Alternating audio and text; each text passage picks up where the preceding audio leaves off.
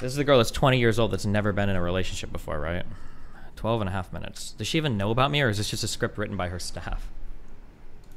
So today, guys, we're going to be talking about one of the most expected and predictable relationship dramas that everyone on the internet saw coming. We're talking about streamer Destiny and the demise. Everyone, there's no way she even knows who I am. And I like how she's like, I'm so familiar with these people.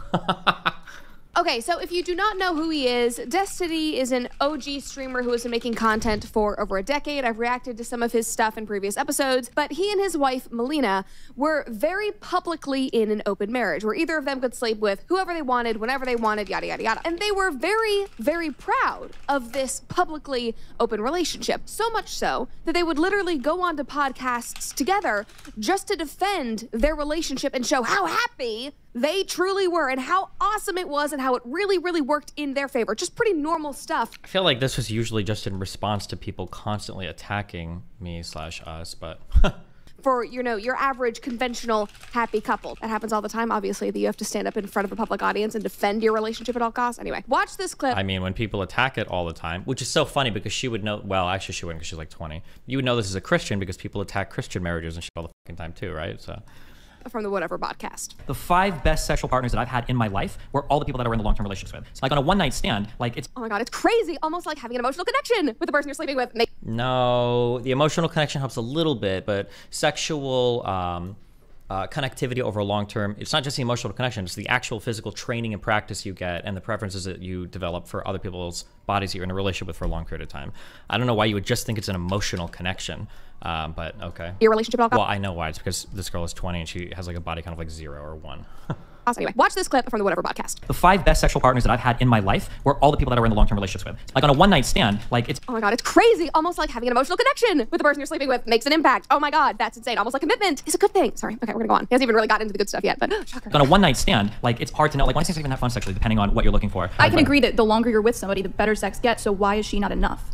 Why is she not enough? Guys, that's Billy Ray Brandt. She's the star of Lady Ballers that Daily Wire just put out. She's so good, and that was just a hard-hitting question because his wife is literally sitting right next to him. Right next to him. I mean, like, it's kind of like asking, it's kind of like you've got like a close friend, but then you've got other friends.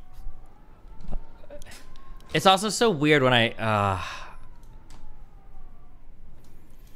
feel like if I was doing debate prep for somebody and I was gonna go on a show, I feel like I would try to think of like a pretty unique angle or something to kind of like confront them with, because why would I do something that's been done a million times before? Because I thought I'm gonna be the one to land that blow. It's so crazy that like she's like, what an amazing quad, but you've never thought of this. Like, yeah, does this shit not bother you? Like if I saw people talking shit about my relationship choices, it would drive me fucking nuts. Something that I've said before is I think the farther people's opinions are from reality, like the more irritating or the less irritating it becomes, because it's like so wacky that it's just kind of like funny, I guess. So. And speaking of how happy and stable they obviously are as a couple, I was reminded of this viral clip from last year where you can truly see just how much Destiny loves watching his wife flirt with other men right in front of him. Take a look. Mel time. It's Mel time. Okay. Why? There's literally, it's so funny on these clips because once you've decided like what's going to happen, oh, actually, I guess now that me and Mel are separate, now I can say what I really feel about this. Okay. I still don't give a fuck. Who the fuck cares? It's also so weird that you have to imagine, like, if I'm okay with my wife f***ing people, why would I be upset about her dancing with a friend? Get the life draining from his eyes. Because the funny thing too is that like if I was here laughing, it would be like, look at how much he's coping with how, even though he's so miserable, blah blah. It's like. Okay, that works. Yeah. 5, 6, 7, 1. 5, 6, 7, 1. Like this obviously went viral for a reason. It was at this moment that everybody collectively on the internet went, oh dude. Also, big prediction. I don't think this clip would have went viral if ABBA wasn't black as well. Just saying. Both ABBA and Melina were actual dancers too. Yeah, I know. That's why it's so stupid. Yeah. Here's one more clip from the Whatever podcast when they were on, and it aged perfectly. Like I'm sure he is punching himself over saying this. God forbid this happens. Will it be fun if this open relationship ends up causing things to fall apart down the line if one of you guys finds yourself in a... Also, guys, this is Sovereign Bruh on Twitter, and I've talked about him before. His tweets are fantastic. He seems great. He's dope. I reacted to his stuff on Whatever Pod before. That's who he is if you need a face behind the tweets, but this is good. An entanglement, so to speak, with, yeah. with somebody who you might find a deeper connection with than the other person. Like if that causes the relationship to fall apart, that probably wouldn't be very fun. No, it would be horrible, and it would be sad. But monogamous relationships have the same issue, right? How many times do you have like a man that falls in love with a coworker or a woman that falls in love with a friend that she spends too much time with? Like monogamous people have to put up a lot of boundaries on their relationships too, because they worry about the same types of things, you know? Do you guys have a high degree of confidence that your marriage will last for decades? I mean, I married her without a prenup, so I hope so. The tension. Yeah, I hope so. The way that they grabbed each other's hands. Also, yes, Monogamous There's so much reading into everything here. Like the way that they grab each other's hands. Yeah, we grab each other. I'm a super touchy person. Yeah, what is the reading on everything? And also, what am I supposed to respond to? Like, do you think you're married to the last? I mean, yeah. I mean, obviously, I hope so. We're married. But I would say that even if I'm not married, with a relationship, if I was with a girlfriend, like, you think you guys are gonna be dating forever? I mean, I hope so. She lives with me. Like, it's such a weird fucking yeah. It's such a weird. Do you think she'd be down to have a talk, Brett? I don't know. I don't think she really knows who I am. I'm pretty sure that most of the script is probably prepared by people at the Daily Wire, would be my guess. You say that Balkan Games made a video on your divorce? No, I don't need to watch everybody's fucking commentary on my divorce/life. Jesus. I'm good. It's for some people it's good. Yeah, true. But my whole ideology beforehand was that it's better to not than go. And I think that was proved right. Like, it's not necessary. It's asking for help. And help is a sign of weakness, and I don't want to be weak. You know, it's okay to ask for help, but when you prefer not asking for help than asking for help, it's that simple. It's not as black and white. I did it for... We need to just do like we need to do like an 80s, 90s, and early 2000s run through of like good masculine movies. I feel like I've seen, am I crazy? I feel like I've seen this scene like 20 times in action movies or something, where there's either a little boy or a girl or a guy or somebody will say something where it's like, oh, like, I want to be just like you, because, and the dad or whatever is like, you know, why is that? And the little child is like, because you're never afraid. And the dad says something along the lines of like, you know, not being afraid isn't what makes somebody brave.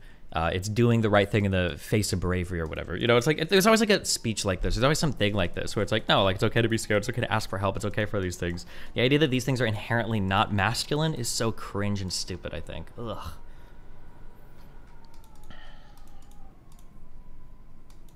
Rocky is actually a pretty positive example of masculinity.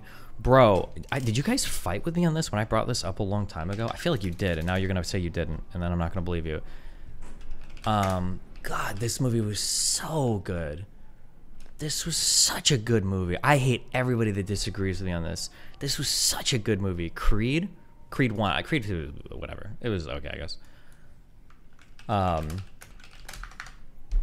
This movie sucked. Oh, good. At least Rotten Tomatoes agrees with me.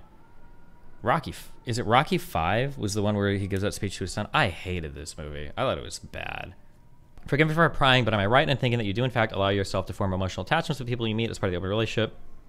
You're not just having mindless detached sex with as many people as possible like Brett is making out. I've done that. I've done probably, I would say 2 to 3 months ago, I was pretty unhinged in terms of like number of partners I was seeking. I think there was probably a 1 to 2 month period where it was a lot.